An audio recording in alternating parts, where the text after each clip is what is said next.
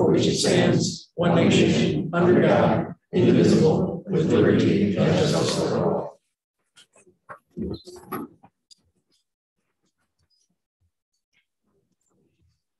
And adoption of the agenda. I'd like to make a motion to move item 8A, proclamation for Sergeant Tim Dowdy, to item 6A, and move current 6A to 6B. I'll second that. A motion is second. Any discussion? Hearing none. All those in favor? Aye. Any opposed? Motion carries. 3, public hearing for ordinance amended chapter 23 of the Code of the Town of East Hampton regarding the Economic Development Commission to include purpose and mission statement. Somebody here from the Economic?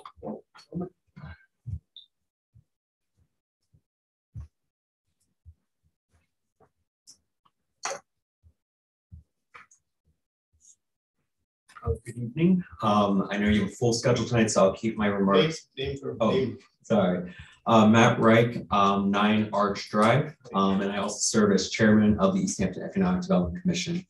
So just keeping my remarks brief is that I was here a couple months ago, I believe in October, to make a presentation regarding the mission statement that I, along with my fellow commission members, Jace and Robin, had put together. In addition, I do want to recognize former town council member Dean Markham, who brought to our attention the fact that we did not really have a mission statement as a commission. So I do want to give a credit to him for bringing that to our attention. And I think you'll find that in the mission statement that we had put together, as I mentioned 2 months ago, it is really a collaborative process to provide future commission members some guidance if they are looking for ideas of what the EDC can do to help the business community in town, as well as our local residents. At the same time, serve as a roadmap for potentially items that have come up, whether they be from within our commission, items that we've been heard suggested to us by businesses in town or other community stakeholders. I urge adoption. As I mentioned, it's been a real collaborative process, and I really commend the work of, again, my commission members, Jace and Robin, who has unfortunately since left our commission as she's seeing great success in professional work and taking up more of her time. And I thank you for the opportunity to have this considered. And again, I urge adoption. All right, thank you. Just one point of order, Mr. Cox. No, I'm serious, Matt, not you. Just pointed out.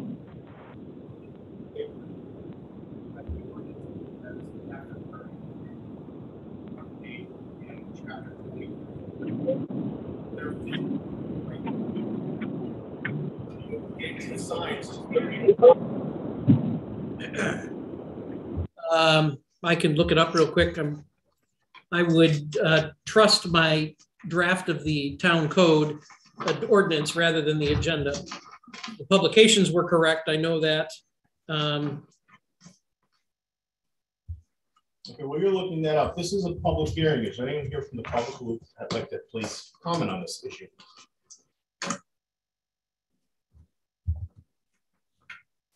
I'll leave the public hearing open for a few minutes and Mr. Cox clears this up.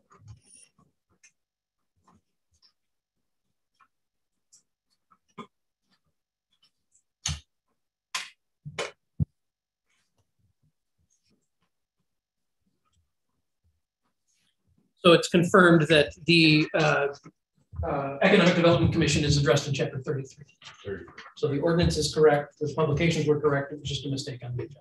Okay, thank you for that clarification. Any comments from the commissioners? Hearing none, I'd like to entertain a motion to close this public hearing. So moved. Second? Second.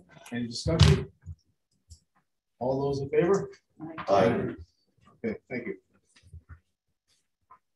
Item 4, approval of the minutes, November 23rd meeting. I'll make a motion to approve the minutes as written for the regular meeting, November 23rd, 2020. Second. Second. Any discussion? Hearing none, all those in favor? Aye. Opposed? None. Motion carries. Item 5, public remarks. We have the raise your hand here for those who might be watching us online. Anyone who has anything to say, please step forward to the mic, state your name and address.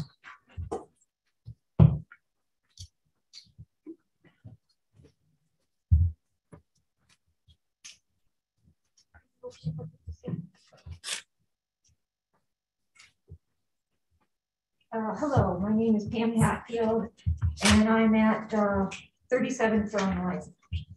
I wanted to thank the town council and the town manager for your consideration with the Fern Lane acceptance request.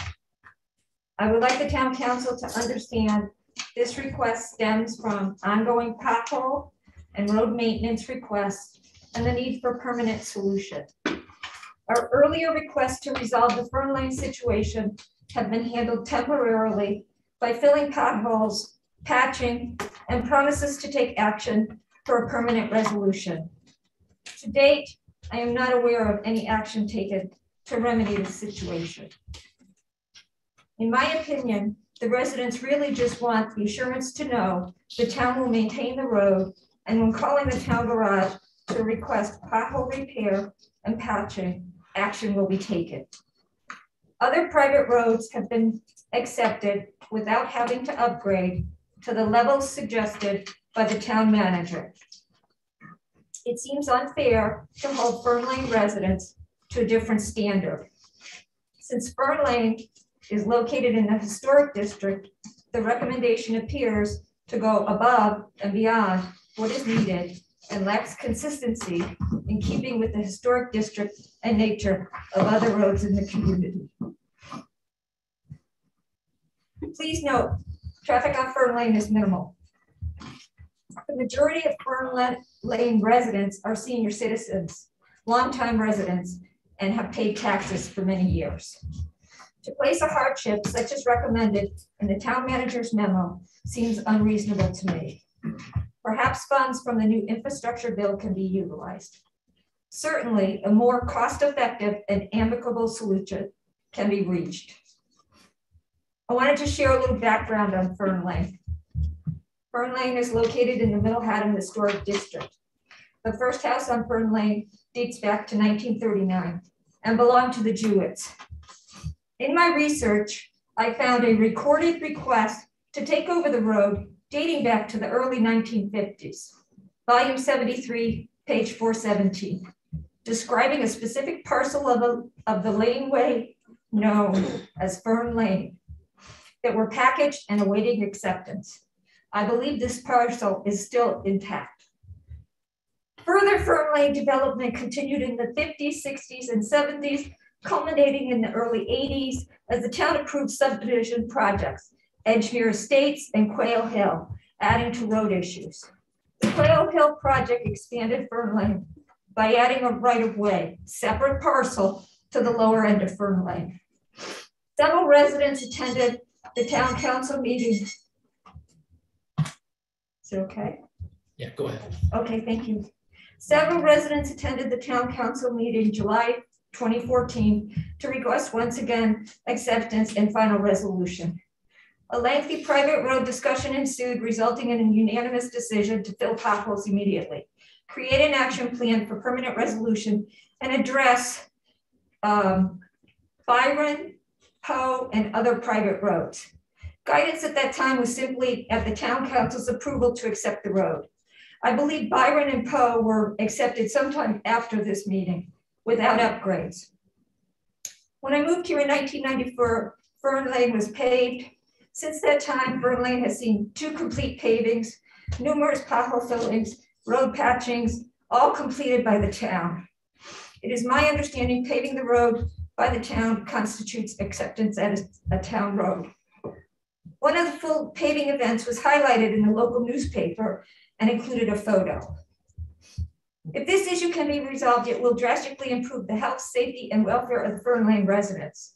Please consider accepting Fern Lane as an official road to permanently resolve this situation and provide assurance that the road will be maintained going forward without imposing the burden of upgrading the road to standards the residents believe to be unwarranted and unprecedented.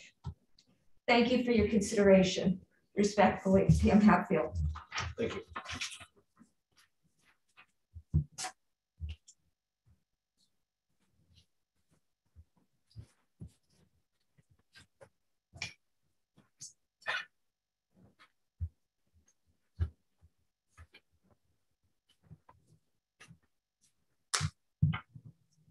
Good evening, Mike Piergolini, 16 Fern Lane, Middle Haddam. First, I'd like to thank Pam for the work she's done on this. This is my second attempt to have this discussion regarding Fern Lane. On or about July of 2014, I was here with you folks, made several discussion points. So here we are, several years later, still discussing Fern Lane. Just to add on to what Pam said, I'd like to point out that by the town's own ordinances, in the establishment of the historic district and by the town's own definitions of town road, I have them here, the town has in fact already accepted Fern Lane, but de facto in its own definitions. Again, the Board of Selectmen in 77, revised in 2010, established an historic district, which includes Fern Lane. And we've all seen this document before. If you go to the town's definitions of town road, there are 3 points to decide a town road. The first is listed in the Department of Transportation list for the state of Connecticut. It's not in there. We all agree on that. The town road can be any historic road which the town council determines is a town road, or a road accepted as a town road by the town council action. Town council action is the establishment of the historic district, which includes Fern Lane. The combination of those 2 definitions would argue that strongly that the town has already accepted Fern Lane and ought to maintain it. Lastly, here's our Mela map. The town recognizes Fern Lane and includes Fern Lane, Bow and Byron as town roads. So this is just another piece of evidence that Fern Lane is recognized within the town.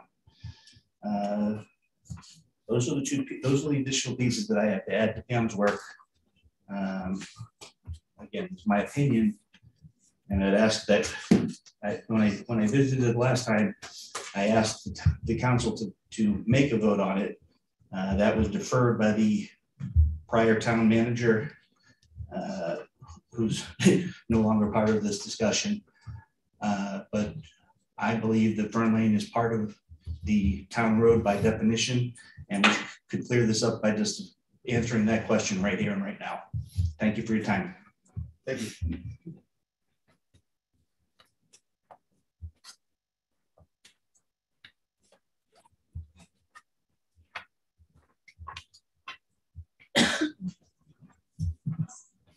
William DeMore, 3 Fern Lane.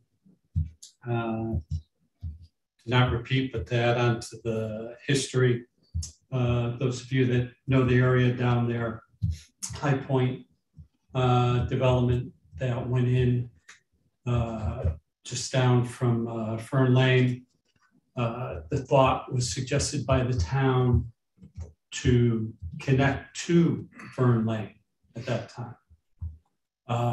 Unfortunately, the recommendation by the town, which neither was supported by the developer who didn't want it in any case, or by the Fern Lane residents, was that it be a one-way connection to Fern Lane.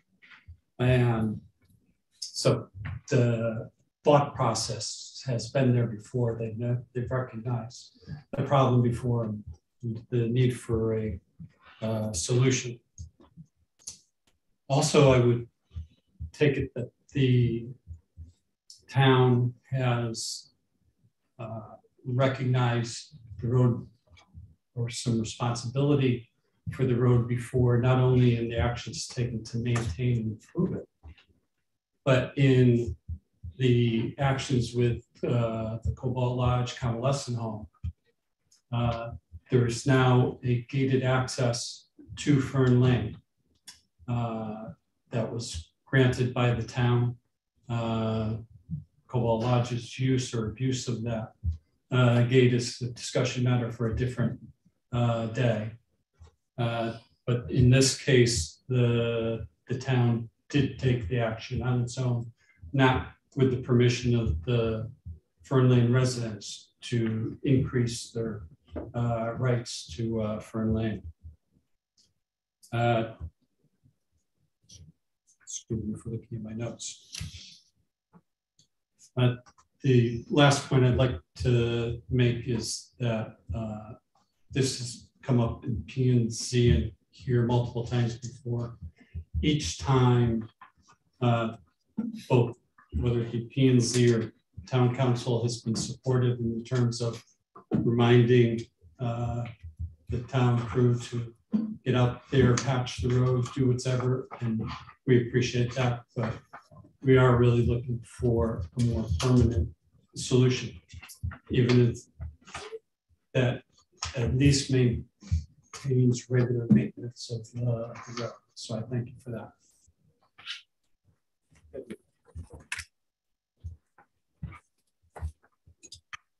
Sylvia DeBoer, 3 Fern Lane. I would just add that things were maintained until the prior town manager was hired, and it seemed to have been a budgetary decision to stop maintaining the road. And it was also at that time that a private way sign was put up for the first time. So this was a change that just seems to have occurred in the last 10 or 15 years when he was hired. This town mayor's been here for 3 years. When did that sign go up? More than 3 years ago. Yeah. When all the new signage went up around town with all the pretty blue signs. Okay, thank you.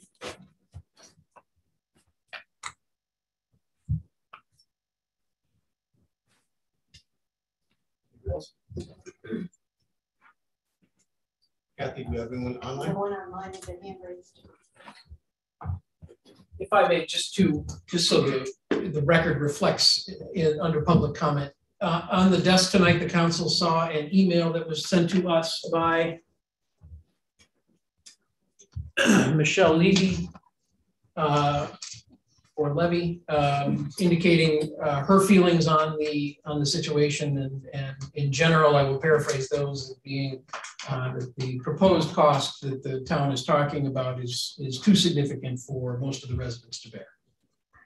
That memo is, or that email rather, was put on the council's desk tonight for your information. Thank you, Dave.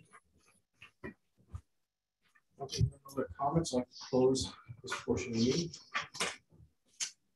Thank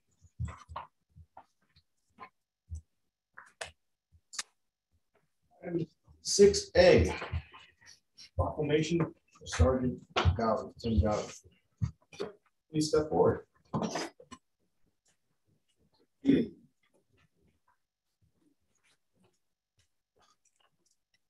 Dowdy, I'd like to personally thank you for all your years of service to the town of East Hampton. This document, proclamation, we are missing a signature because Eric's not here. I'm sure he would love to sign for you. Thank you, sir. Thank you. I do have to tell a Tim Dowdy story. I don't know if you remember this. Probably 15, maybe 20 years ago, I had to be a planning and zoning meeting. I was chairing it. It was an incredibly hot meeting. In fact, Mr. Carey at the time got word that there were death threats against some of the P&Z members. So he suggested we have an officer. Officer Dowdy was one who showed up. So sure enough, we had this one individual who would not sit down. He would not shut up. And the crowd started going. There was probably 150, maybe 200 people. It was packed. I banged the gavel 3 times. On the 3rd gavel, I said, Officer Dowdy, and very calmly, very respectfully stepped forward. Mr. Chairman, do you deem this man unruly? The guy sat down. The room got dead silent. I looked at him. I said, if you stand up one more time, this officer will escort you out of the building. The meeting went smooth the rest of the night. Tim, I never forgot that. I thank you for you. Thank you.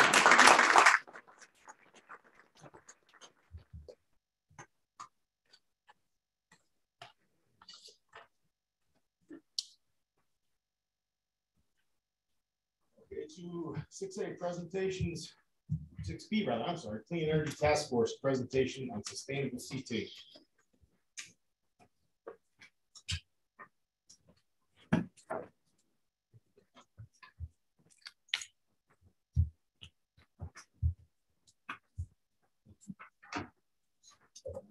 Do I have any control of the slides? You don't, by saying advance or like we did in grade school, right? You know, next slide, please. My name is Paul Ziski, 25 Fernwood. This is Russ Kaplan. We are members of the Clean Energy Task Force here in town. Back in January, the Clean Energy Task Force passed a motion to ask the town council to pass a resolution to participate in sustainable CT. None of us knew how the process worked, so we sat on it for all these months, and now finally we are presenting it to you guys, hopefully to get the ball rolling. So here, what is sustainable CT? Mission-driven, rigorous certification program understands economic, environmental, and human well-being are linked. It's free, voluntary, grassroots, and municipal for towns by towns effort. Developed by the Institute for Sustainable Energy, ECSU, in partnership with the Connecticut Conference of Municipalities, and rewards Connecticut towns for completing sustainability actions across town systems, for example, the local economy, land and natural resources, arts and culture, planning, transportation, infrastructure, public services, and housing. Next. Back to figures, it was established in 2017. There's 2 levels of certification in the program, bronze and silver. Level determined in part by points earned for actions accomplished.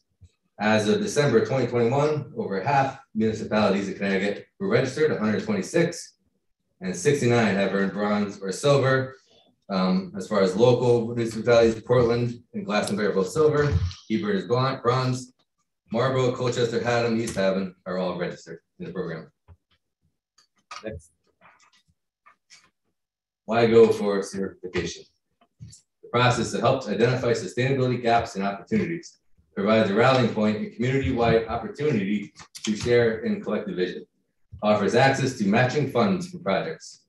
That's through a grant, community match funds that the program offers.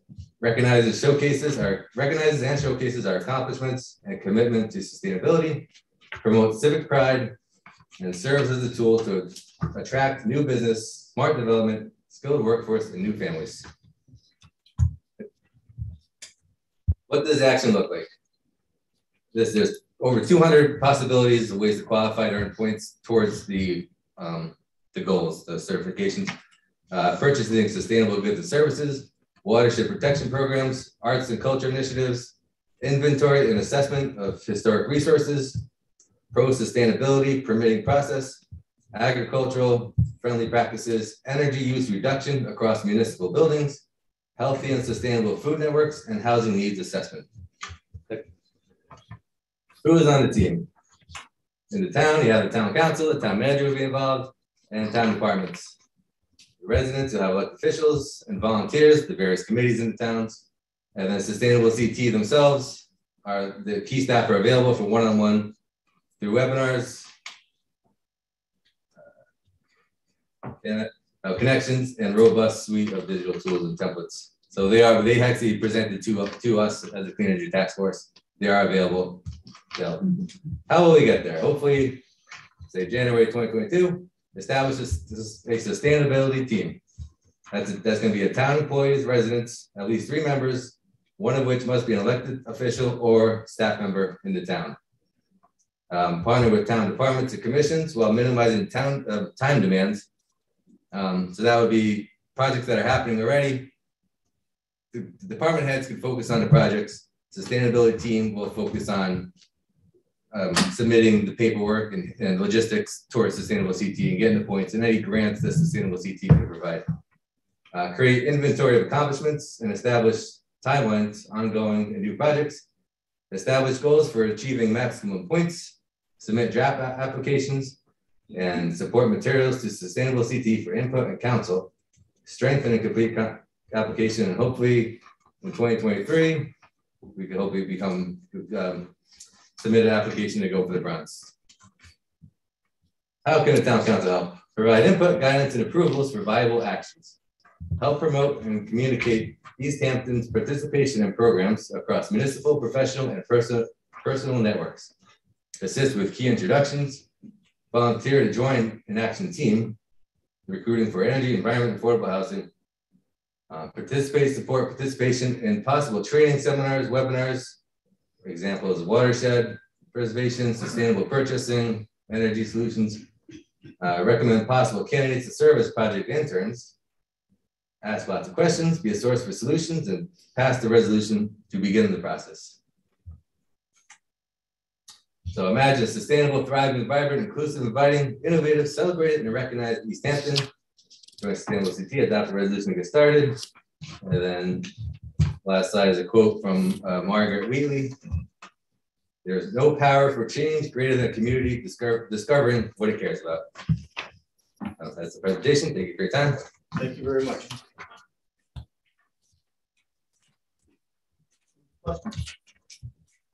Yes. What is the value of this program? I tell you, I read this sheet and I couldn't figure out the value, the value. I figured it was just a cliche, one after another. Why do we need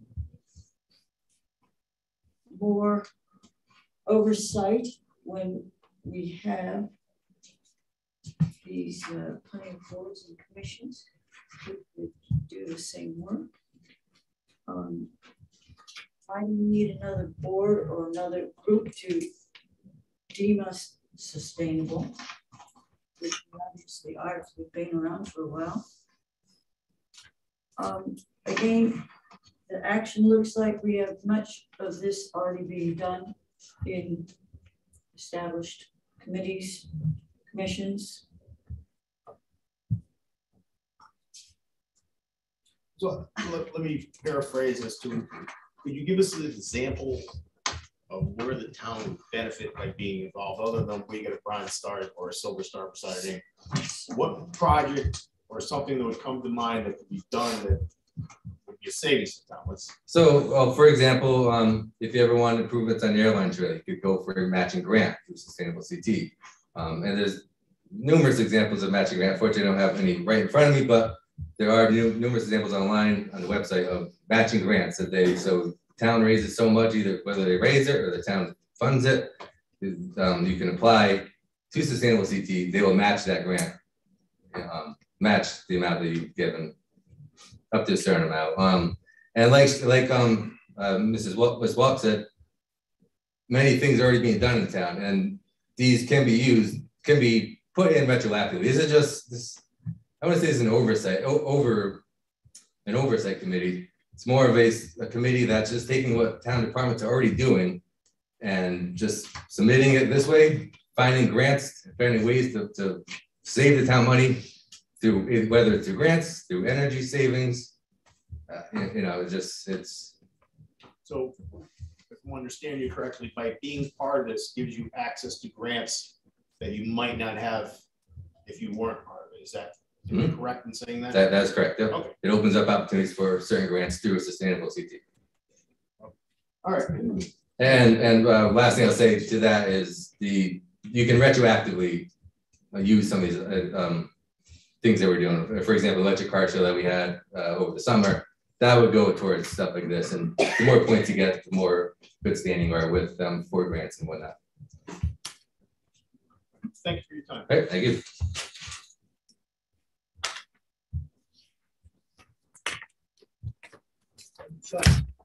What's the contract? We're reviewing possible phase one of the water system evaluation design.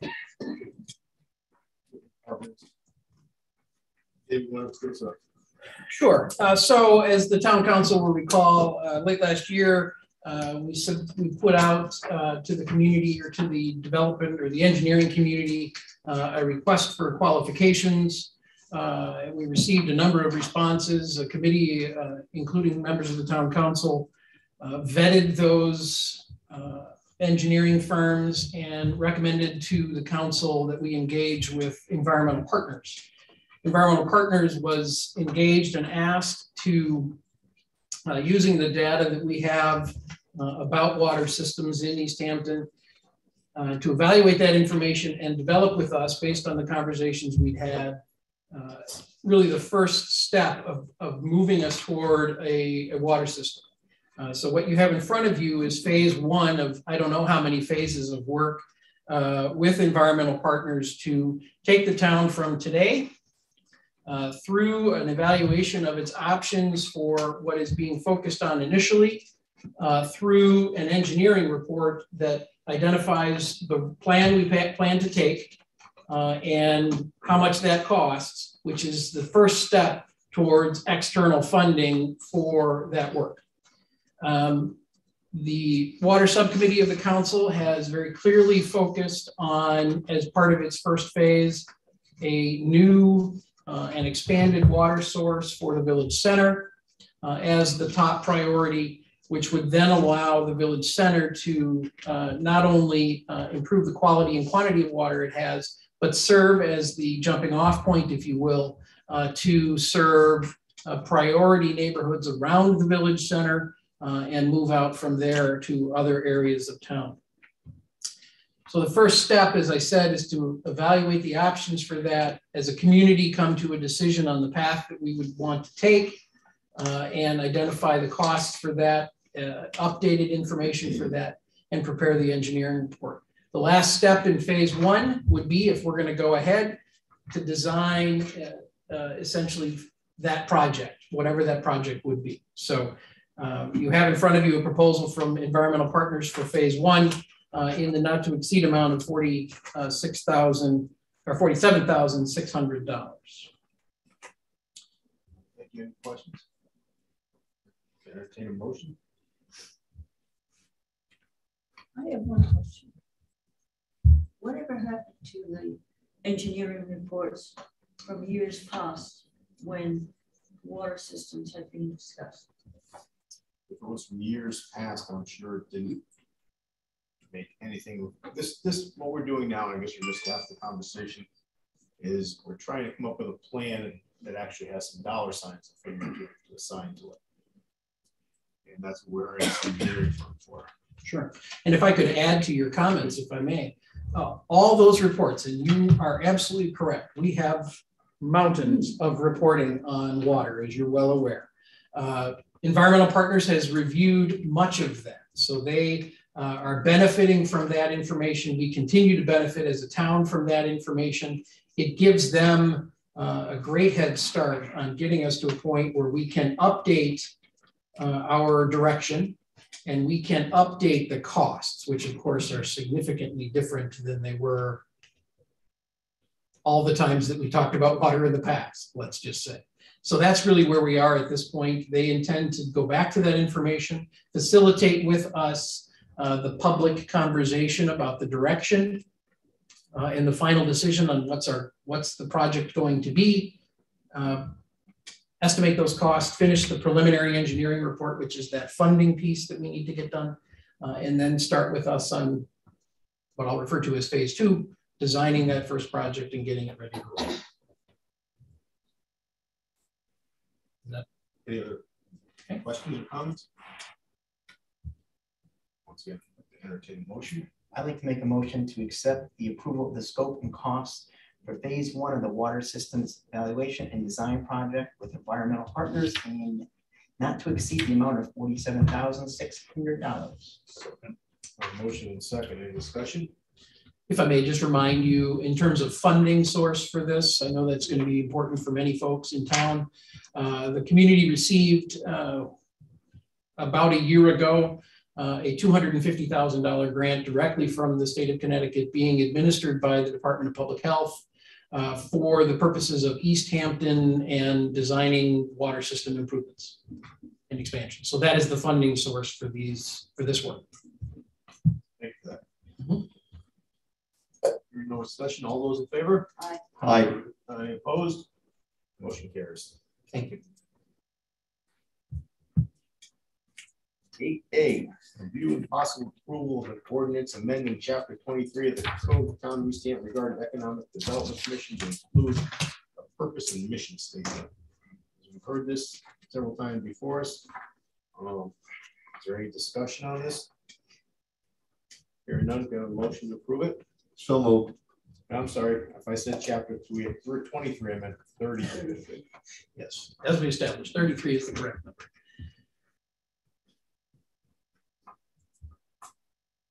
So motion, we have a second on that? Second. I'm sorry. All those in favor? Aye. Aye. Motion carries.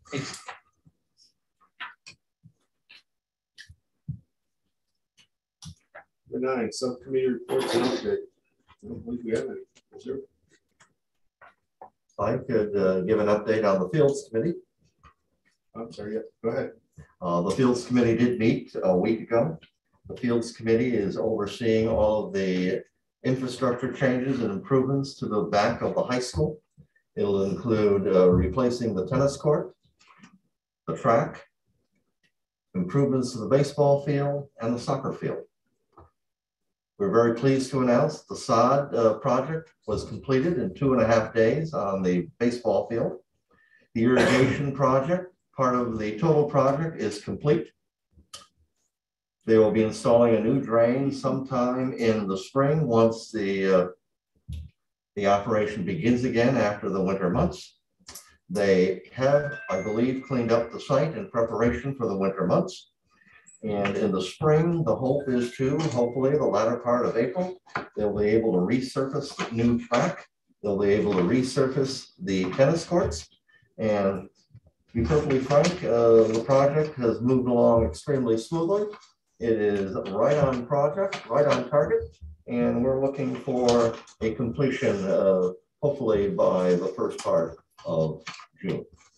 Okay, so from what you're saying, I understand you correctly, the project's shutting down after this point until yes, they could very well have shut down as of last Friday. Okay. The discussion was to complete as much as they could.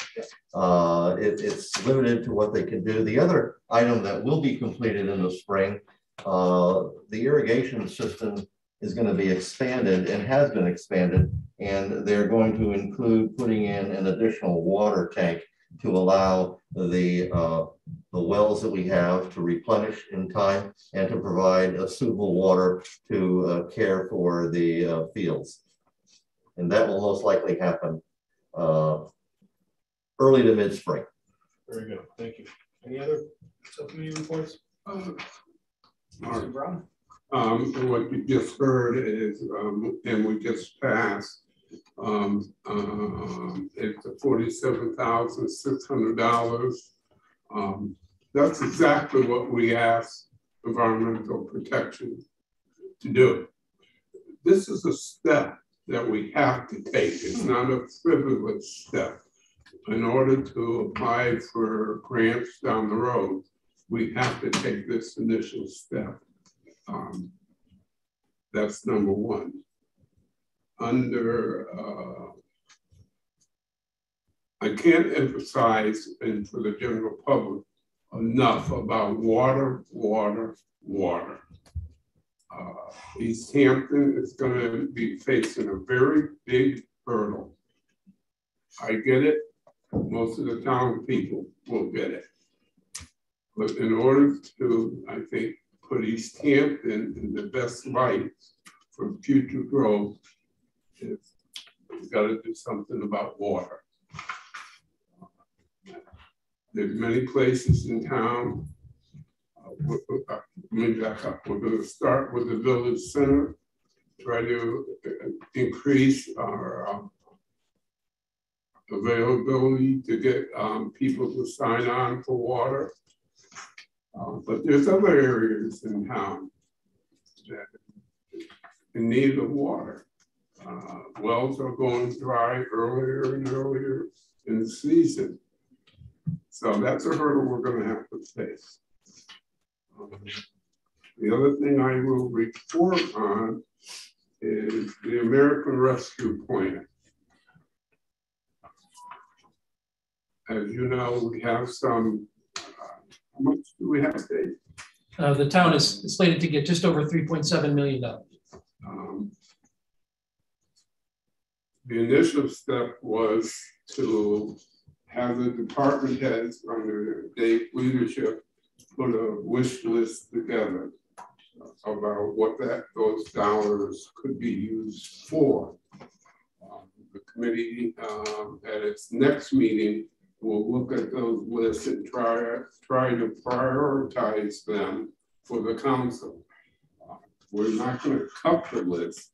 We'll set priorities and present the whole list to the council.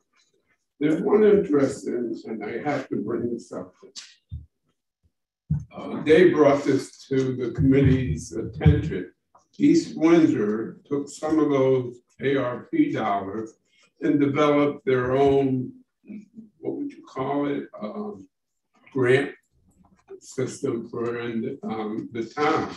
They carved out a percentage of those RFP dollars, and business, private businesses plus community organizations. Pardon? Community organizations could apply for these grants.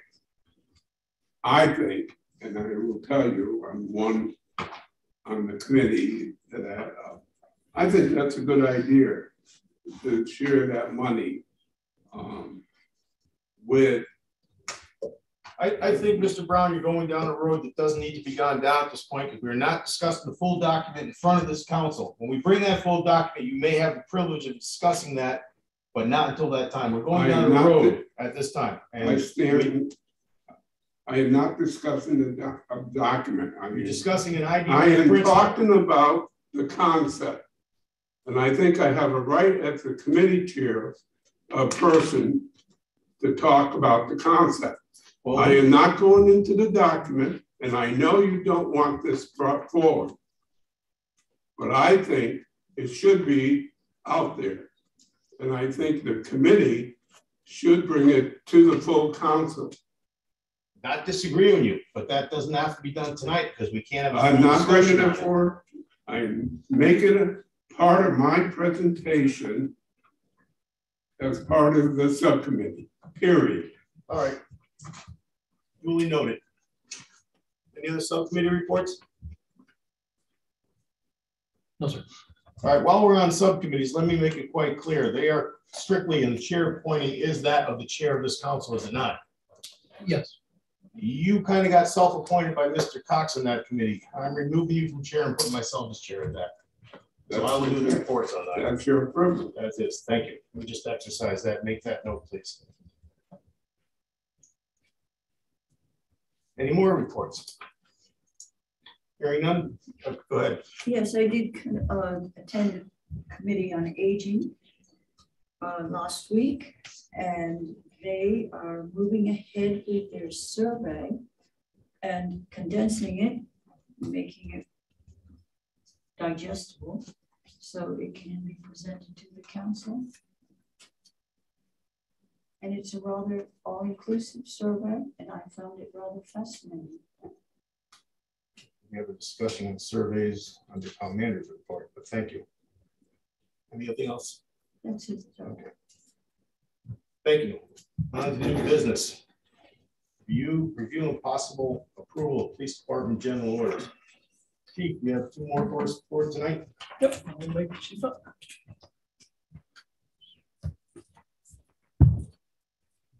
Thank you for the record, Dennis Westwood, the Chief of Police for the town of East Hampton.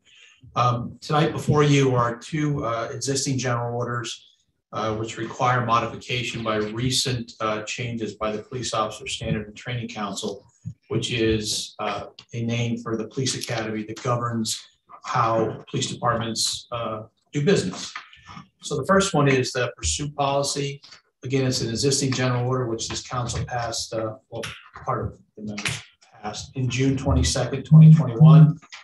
The Police Officer Standards and Training Council made a few minor changes on November 18th, which necessitated the change. The changes add exceptions to situations in which tire deflation devices may be deployed, which are a commonly referred to name as stop sticks. The second one is a general order, existing general order for the use of the body worn and dashboard cameras. This one was also approved by Town Council September 14th of 2021. And Post Council made a few minor changes in situations in which the body cameras and in-car cameras can be reviewed by police officers prior to release and the time allowed to release the actual recordings to the public. Both of these policies are mandatory policies. which have been before the council before. And we're just, I am just asking for approval to update those two minor changes, which are marked in red in both policies. Questions for the chief?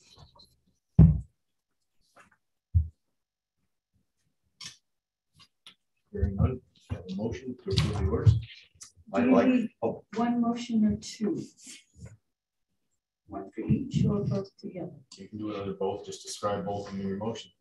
Okay, I'd like to make a motion to approve the general order 3.6 pursuit policy and the general order 5.23 use of body worn and dashboard cameras. Motion, have a second? Second. Any discussion? Hearing none, all those in favor? Aye. Aye. Any opposed? Thank you very much. New business item B, discussion of a petition received regarding acceptance of private road Fern Lane into town ownership. Mr. Cox, you've done some research on this. Yeah. The council received a petition in November from the current residents of Fern Lane requesting that the town accept that road into town ownership. Notwithstanding the comments that were made earlier today, earlier in this meeting, it's the understanding of staff that similar requests as they identified have been received, but that the council has not to this point accepted the road. The intent of the staff in reviewing this was to provide a path that the council could use if it wanted to accept the road by turning it into a road that would meet an acceptable standard, not the standard that's included in our subdivision code, because this road could never meet that and probably shouldn't meet that, but to come to an acceptable standard. I provided some information about the road in my memorandum in terms of its length and the number of business or properties rather that do connect to it. I asked the Public Works Director, who's an engineer, to look at that road and develop a concept for how much it might cost to bring that up to a full-fledged appropriate road in terms of depth and an acceptable width and some stormwater work and those sorts of things. The other thing that is not in place at Fern Road, of course, is a public right-of-way. There are some areas that may be right-of-way, as I think some of the residents alluded to earlier, but most of the access is via easements or other types of permission granting for movement across private property. So staff has outlined a process that allows or that provides for the residents to act in many regards as the developer of the area and the developer of the road, and ask them to go through the process of identifying a right-of-way, identifying an appropriate design for a road, and suggesting to the council that the cost of that activity, frankly, at the desire of the council, including not only the construction, but to the extent it wanted to, some of those professional services, could be included in an assessment made against the properties over time. The state law does provide an open-ended almost permission to the town council to develop a process and to levy the special assessment in a manner that it deems appropriate. I would suggest that it would deem that appropriate after conversation with the community impacted and decide the length of time, any interest rate that might be ascribed to the cost. We would ballpark the cost of that road, and we would assume that this is the high end and the engineering and professional services related to establishing the right-of-way and designing the road at maybe $550,000, which could be divided or should be divided among those properties and could be repaid over some period of time. I apologize, Mr. Chairman, you did ask me to give you some concepts of cost. I wasn't able to get that done for you this afternoon, but we can certainly provide that if the council chooses to go on in the discussion into the future. But That time frame to be repaid could be as short or as long as the council decided.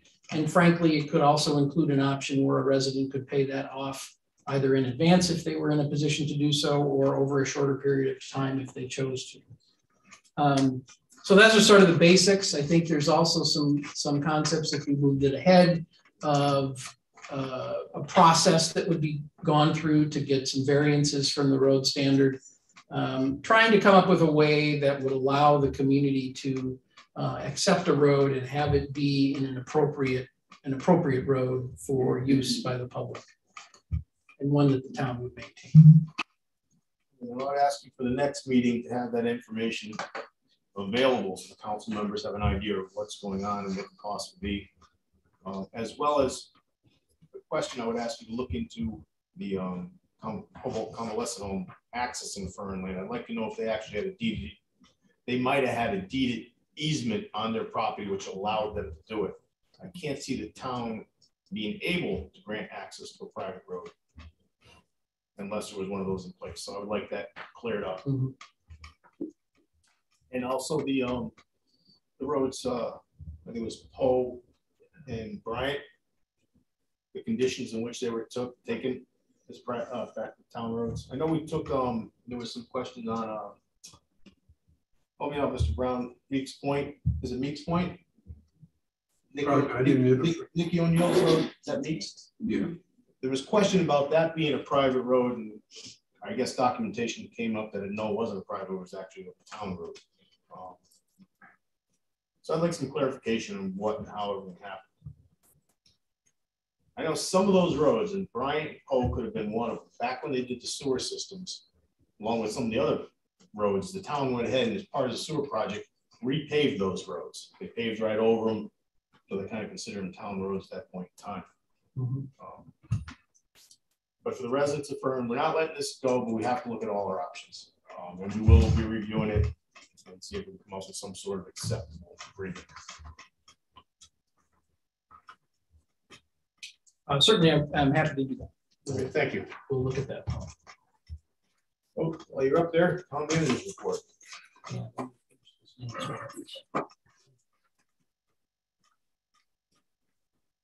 Certainly. You actually have in front of you one other item before the town manager's report, unless you're trying to tell me something. We did add to the agenda the opioid settlement. Oh, I'm sorry. Look at it. Yeah, you're probably looking at an older. That's. I apologize for that. We, as you know, added that to the agenda just yesterday for the council to take an action on. We've been looking at this for some time. Those of you that are sort of watching this activity, this case that has been levied by many municipalities and states across the country against the manufacturers and distributors of various opioid-related drugs. There is a settlement in process now for that, whereby something on the order of 40 billion with a B dollars would be distributed to states and municipalities directly over time to aid them in responding to the opioid epidemic, the opioid overdose and addiction epidemic. In particular, those funds not only could be used to cover costs, but also can be used for prevention activities and other methods and other education and other activities to keep people from really becoming a problem as it relates to opioids. So in Connecticut, we have until just after the first of the year to decide whether to opt into the settlement. It's a little bit like a class action, but different in that we have to opt in rather than the opposite. Settlements get paid depending on who you are in terms of getting, or you are in terms of making payments. Some of those settling their lawsuits are paying out over 9 years. Some of those are paying out over 18 years. The town of East Hampton would likely get about $180,000 over the next 18 years. About 10 grand, we can all do that math, a year, a little bit more in the beginning, and maybe a little bit less in the later years, but that we could use for, as we've talked about, opioid prevention, education, and those sorts of things. Mr. Cox, how much has the opioid crisis cost East Hampton? You know, I've never done that math, but certainly, and sadly, we have had individuals in town that have lost their battle with opioid addiction. I'm talking in terms of dollars. Yeah, and we certainly have had expenses in responding to those individuals. The chief, as you know, as part of his monthly information he provides to the town council, identifies Narcan use. That is certainly an expense we have endured in assisting to respond to these folks as they struggle. So I don't know a specific dollar amount. Perhaps we could generate an estimate. That would be fine. We can certainly do that, but you know, the dollars are not insignificant. And some, I think, are some of those costs, even though they are hard dollars, would likely be hard to estimate.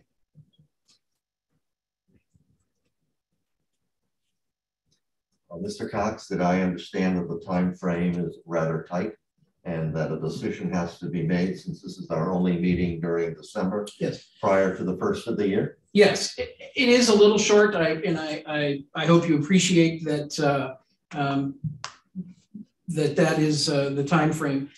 I will say that opting in today, if for some reason we felt that we didn't want to stay in, we could pull out.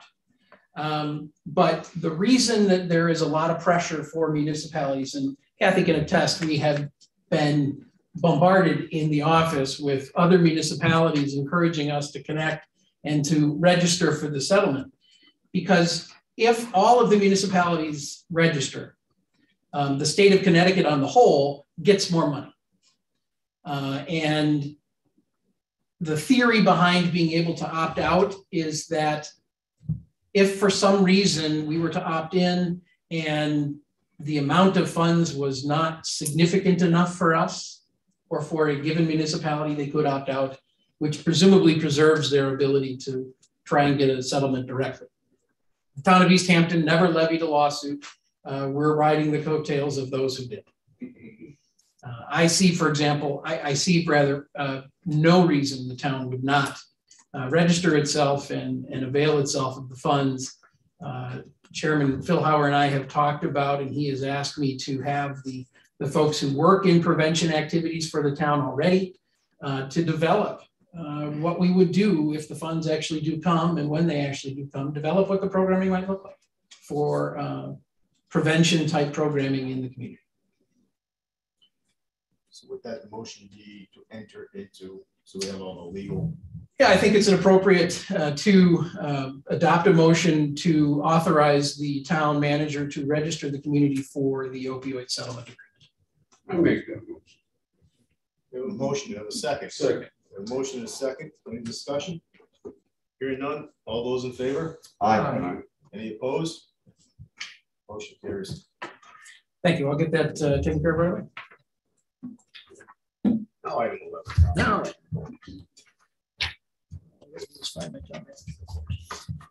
So as always, the written report is included in the agenda packet. Let me just focus on really 3 items that were included in that report for the benefit of the community. Interestingly, you alluded to earlier, Chairman Phil Hauer, the surveys that are going on. The Council on Aging, of course, finished its survey and is compiling that for a presentation to the council just after the first of the year. The Parks and Recreation Department is in the process of what it's referring to as a needs analysis. It's asking the community for its feedback on parks in the town, open space, as well as recreation activities. Those individuals that are interested in completing that survey and providing us with that input are invited to find the link to the online survey on the Recreation Department's page on the town website. Mr. Chairman, is that, may I ask, is that the survey we discussed at our last meeting That was going to be, the due date was sometime in mid-January. Yes, I don't remember, it was our last meeting, but yes, that is the survey recently discussed by the town council. Okay, on that survey, I'm gonna turn this over to two of my colleagues who took it. There's some major problems with it. I'd like you to hear them. So, okay, I remember it brought up last meeting when we approved it, that it was asked, how can we verify the validity of it? And it was asked that an email was going to be required to do the survey. Okay. So it was like one email per tribe. At no point was it asked for an email. You can take it as many times as you want, which raises a major concerns when a lot of the questions asked if the town wants, you know, how to spend the money and what to spend the money on. There's zero validity and zero traceability.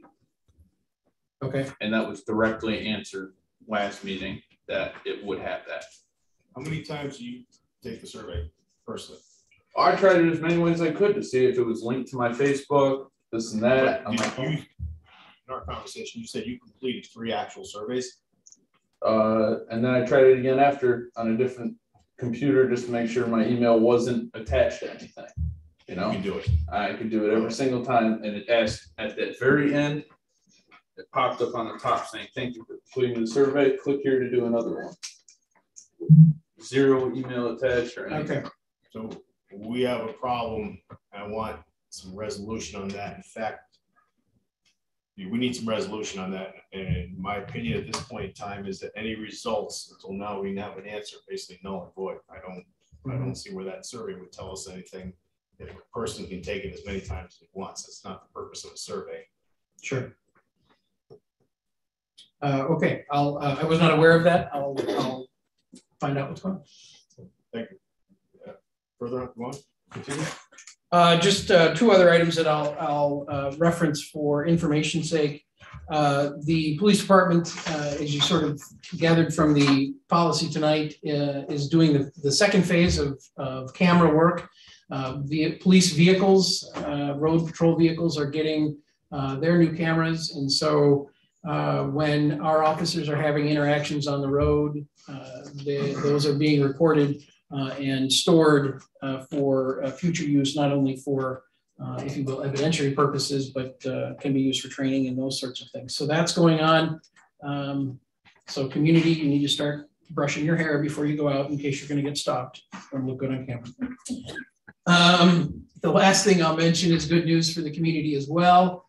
The senior center was successful. Some of you will recall that earlier in the year, we submitted, the council approved submission of a grant for funds to replace the vehicle that the senior center uses for bus transportation locally. That was approved. So in the next several months, we'll be finalizing that grant, and probably sometime in 22 or early 23, we might actually get a replacement bus that will be a little bit bigger and a little bit more accommodating for our seniors. And we can continue to try and implement the expanded transportation programming that I know the senior center has been trying to implement for some time now. So good news in that regard. Otherwise, if there are other questions, I'll certainly take them now. The report is on. Any questions for any councilors? Do we have to vote on that grant for the senior bus?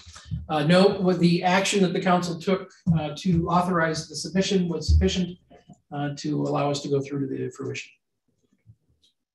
And by the way, that's 100% coverage, which is unheard of, but because of various supplemental programs that are going on, it's 100% covered. Thank you, David. Mm-hmm.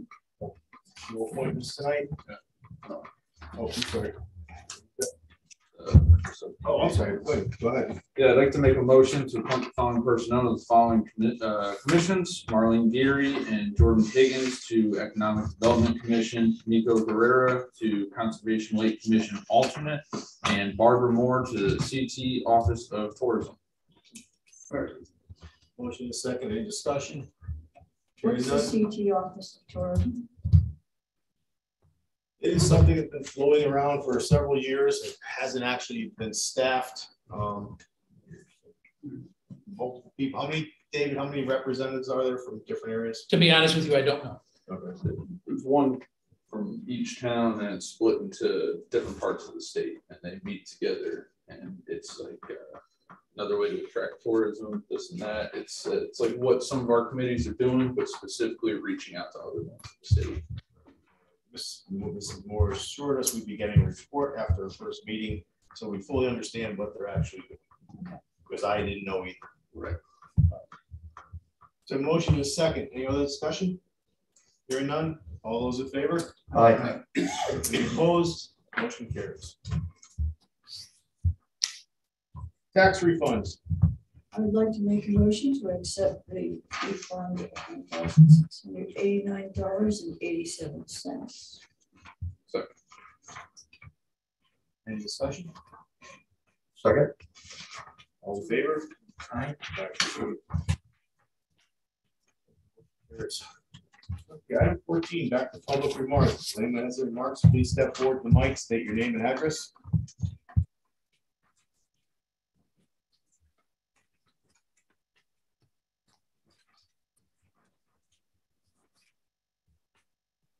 Hello, Pam Hatfield, 37 Fern Lane.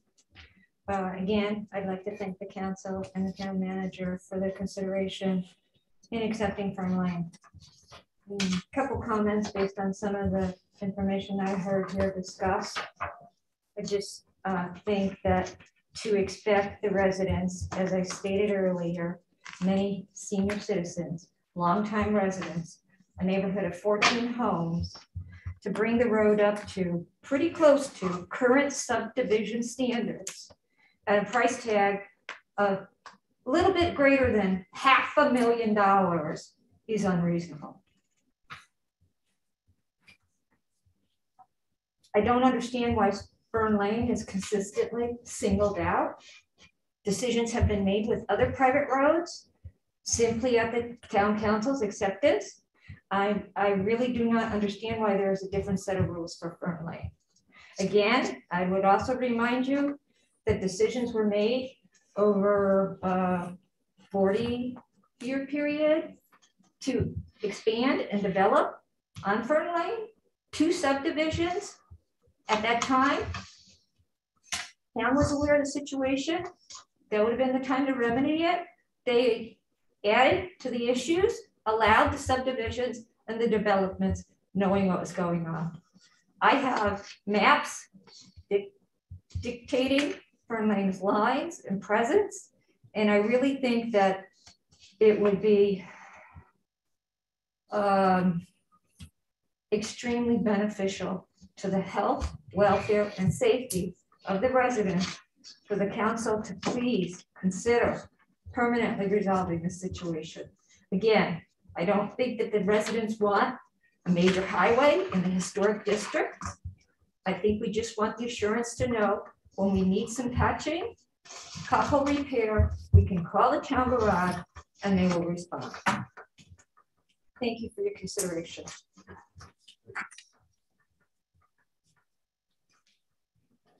One other item. I have noted that private roads have been accepted. Seems like more affluent neighborhoods get their roads accepted. So again, I just want to remind you to consider Fern Lane, the history of Fern Lane, all the contributions these residents have made to the town. We pay our taxes. We will pay to the water bill that was talked about earlier. We all have wells. We don't benefit. We pay the high school. We don't have kids in the high school. We pay for the town hall. We pay our taxes. We support our community. We volunteer. We are longtime residents. I just feel that it is the right thing to do. And I'm sorry if you don't all feel that same way. You should reconsider. Thank you.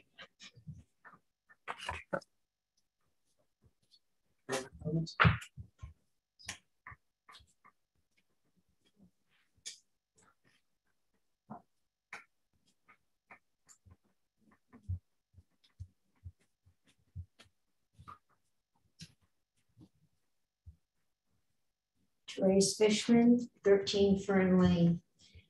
It was interesting to hear how the other 2 private roads were accepted by the town because sewers were put in, and then when they repaved it, it was accepted. I didn't hear anything about looking at the drainage. I didn't hear anything about surveying. I didn't hear anything about the kinds of issues that have been put forth by Mr. Cox. And therefore, I just don't understand why Fern Lane has to have so many other areas taken care of before it'll even be paved. It has come to the point where when there are potholes, my husband has filled the potholes on the road. We have lived there for 40 years and we're filling potholes. Mr. Urbanowitz, who lives on the road, we see him out there filling potholes.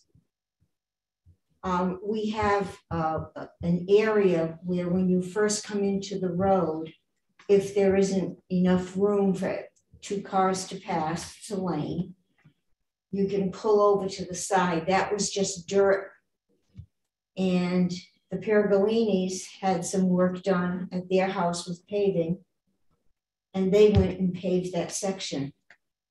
That this is what it has come down to. And I cannot see why we would be liable, even if it was for a few years, you know, they'd have a term.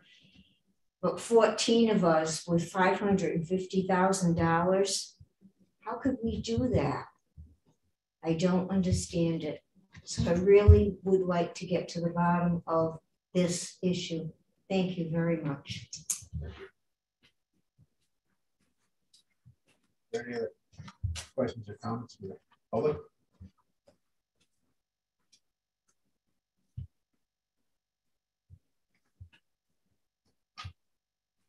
Okay, hearing none. Just to the residents of Fern Lane, the questions I was asking is because I don't know the answers, and I don't know when these roads were accepted. And quite honestly, when High Point was accepted, and that's the thorn in my side because I was on planning and zoning, and I sat there and listened to the developer tell us how wonderful it was to the town because it's a private road, town's not gonna spend a dime. Lo and behold, they got it approved. I was against that, but sadly I was not in the council at that time to deny that one becoming a public road. That road, however, was built to town standards because of the age. Problem was when Fern Lane was put in, like White Birch, which would never meet any standards as today's going forward. The standard weren't around back in 1939, and when the town came in and did some patching and paving. I'm trying to get a more accurate history so I have a full understanding, and that's why I asked the questions I did. And again, it's on the agenda next month, and we will be talking about it further. We have some real numbers in front of us. So thank you for your time and patience. Any more public remarks? David, do we have anyone online? Kathy? No. Okay, this time I'd like to close public remarks for item 15. Communications. David, any more before us? Other than the November summary, which we all have in front of us. Okay, at this time I'd like to adjourn and go into executive session. Thank you all for coming. I hope you all have a happy holiday. Thank you. Yeah, Mr. Chairman, you'll need to do a motion to go into executive session. We have a motion to go into executive session. Come on. Second. Discussion. All those in favor? Aye. I know. I know.